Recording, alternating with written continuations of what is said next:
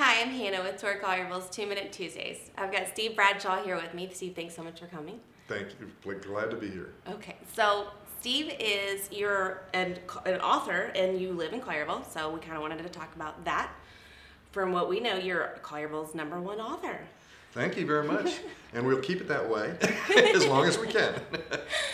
So Steve, I wanted to ask you a little bit about what brought you to Collierville. I know your past is a little bit interesting, which kind of led you into more of what gave you the meat and potatoes for your books, I guess. Right. Well, it began in Dallas, okay, and the forensic investigation work was there. Then I joined a company and went to the East Coast, and we decided we want to come back south. And Memphis was as close to Dallas as I could get with Dow Corporation, and so I joined them and went to work with them, and before you know it, we lived in Germantown for a few years, built a house in Collierville in 1986, and we've been here ever since, and we love it. Wow, okay. So 1986, you said before that you were starting a family in Dallas, so you brought all the kids with you, so they went through Collierville schools, or they came out and went to where? Well, actually, we had 3 kids, and we had one in Dallas, one in Houston, and one in Memphis. Oh, wow. And so our son was born in Memphis. And they all actually went to the Houston school system. We were off in Houston Downs on that Frank Road, off of, what's the name of that street? No, the golf course. Oh, yeah. No, I'm Houston Levy? Yeah, Houston Levy, hello. And so in that particular area went to the Houston school. So my oldest daughter her first year was Latin, every year was her first year in high school. Oh, wow. Because it went 1 year, and then they added the next year, then they added the next, till they had 4 years, and then she graduated. There you go. And then my other daughter went through the process too. They were cheerleaders and went down to Ole Miss after that to be Rebelettes. Oh, wow. It's a popular school. No, we've got some My son went to Memphis, University. So you started writing after Yes. you did the whole business corporation, everything else, and all that. So with your forensics background, tell us a little bit, so I know Bluff City Butcher was the first one you ever wrote, and that was the trilogy. Now this, Bluff City, that's got to be Memphis. Yes, it is. So it's it's based in Memphis. Can you tell us a little bit about that? Yeah, the first book I wrote is Bluff City Butcher, the first book in a trilogy, the Bell trilogy. And it's about a serial killer in the Memphis area. He's an unstoppable serial killer.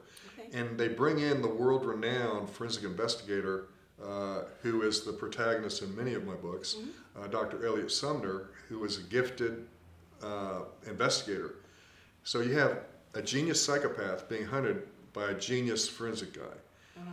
They are hunting and chasing each other across Memphis, and there's a lot of areas that people recognize where there's homicides occurring and so forth. But when they finally, their paths cross on Mud Island, they realize that they're connected. And they carry a secret that people will kill for. And that launches the trilogy. And all I can tell you is everything you think you know is not what really happens until you get into this trilogy and see how it evolves into a family with a secret that becomes a global nightmare. And that's the trilogy that I wrote after I got through the businesses and so forth, and I wanted to write, and that's got it all started. Okay. So now I'm 6 books later. Yeah, so total 6 books. I think with this one too, you mentioned, so this actually kind of touches in Collierville a little bit for a brief minute. Okay. Yeah, there's one of the cases occur in Collierville, and people will recognize the area, the street, the neighborhood, the Collierville PD shows up at the scene and everything else. Oh, wow. But we love Collierville. I mean, we've been here for, like I said, since 1986. Oh, wow. Yeah.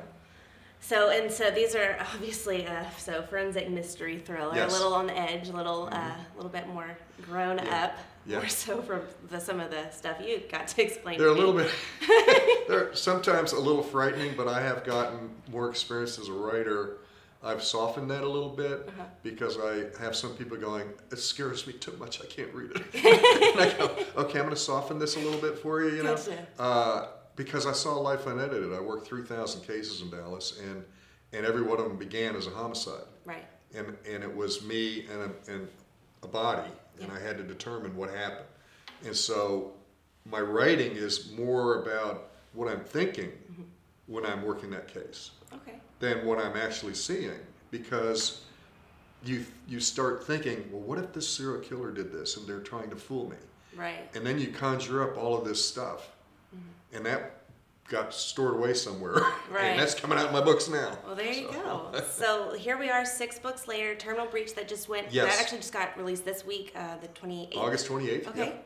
National release. Yep. National release. So this one, you said too, you brought a character back. Yes, I did. So he's Dr. Sumner, after the trilogy, was went on rehab because he had some issues. And I don't want to give too much away, except that in Terminal Breach, someone commandeers a missile silo, and the President of the United States has to find out who was in that silo before he makes the containment decision, which is a nuclear strike on North Dakota.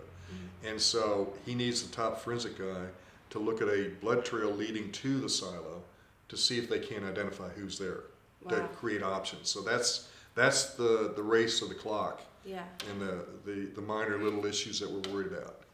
You know, it brings in the president and all his teams, and all the things work behind the scene when there's a catastrophic thing developing, and you don't want the news to hear about it because it could launch a world war. You know, if it's handled the wrong way. So. Wow, that's so exciting though. So that's a fun book. That was really a fun book to write. Yeah. So. Well, so you've got your kids, your wife, everything else. I think too before you said y'all have actually done a little bit in Collierville. Your wife even. So she was on the square before. Suzanne is my wife, and we were high school sweethearts and all of that. Got married. I was kidnapped, and and we 5 years later had our first child. Anyway, we came here, and she is into shabby chic and all of that, and she opened up a store here called Not Too Shabby in 2004 on the square, and did it for about 4 or 5 years, and had fun with it. And now she's kind of enjoying it. Sheffield's, she has a booth, and it's less work for her to than running a store, which is a lot of work. That's awesome. As you can imagine. So that's what she's at. So we're Colliervillians. I always go Collierville, they always make fun of me because I say it that way, but we love it here. We love it. One day, we just did a zero lot line, built a zero lot line house. One day we wouldn't mind living somewhere near the square, because we love the square. Well, it's a coveted spot, I know, for sure. Oh, it's just beautiful. And they're building nice houses over here, so keeping an eye open. Okay, well, Steve, I really appreciate you coming out and just talking to us about your books, about your life, and just how you kind of got here. Thank you very much. Really appreciate it.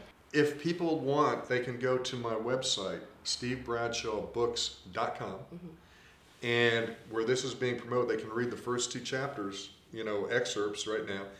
And if they want to do a review for me, there is a period of time where they can click on this thing, and it comes to me, and they will get a number from me, a code from us, and they can put that code in and get a free ebook. Terminal Breach free. Again, it's if they're willing to review, and obviously those reviews are important to authors and to readers. So, but it's available where Amazon, is Nook, everywhere, Barnes & Noble, wherever books are sold. So Steve, thank you so much for coming. It's been a pleasure just getting to talk to you and learn about these, and thank you again for our signed book copies of these. Yes, you're welcome. And this has been 2 Minute Tuesdays with Collierville and Steve Bradshaw. Thank you for having me.